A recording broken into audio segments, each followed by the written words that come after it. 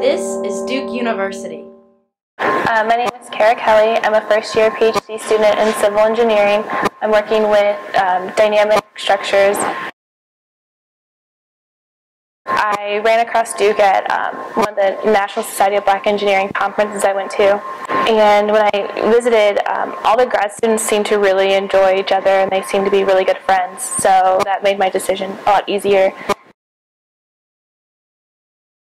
So far with my research, we're looking at base isolation systems for earthquakes. So if the ground shakes, the building will sit on top of this, and hopefully it will help reduce the acceleration and displacement of each floor.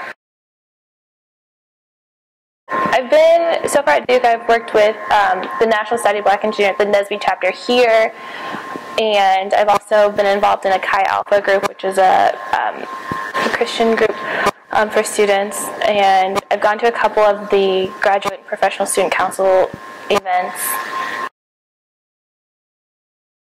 Moving to Durham has been a lot different. This is the first year I've lived by myself and not had a roommate, but I've started to go out a lot more, and I've found out there's a lot of great places to eat here that I really enjoy, and there's a lot of stuff to do. I've gone to a Durham Bulls game, which has been fun.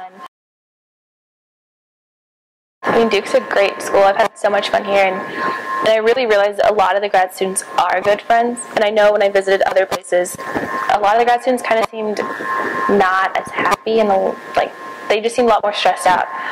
And coming here has been great. They take school, you take school seriously, and that's the most important thing. But there's a lot of events for you to get out and to meet people, and to enjoy your time here as well. Produced by Duke University, online at duke.edu.